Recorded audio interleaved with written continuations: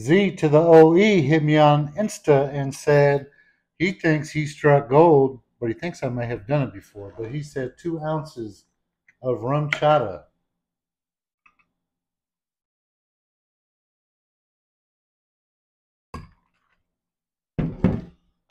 1 ounce of vodka. We're going with smoke. I just made a mess by flipping that over, but it's okay. Then top it with root beer.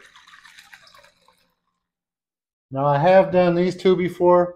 Really good combo, but not a lot of alcohol. So I think he might be onto something here. Break out the dirty digit, get at a quick spin. Shout out to Basic for the shirt, by the way. Let's see if he struck gold. Cheers.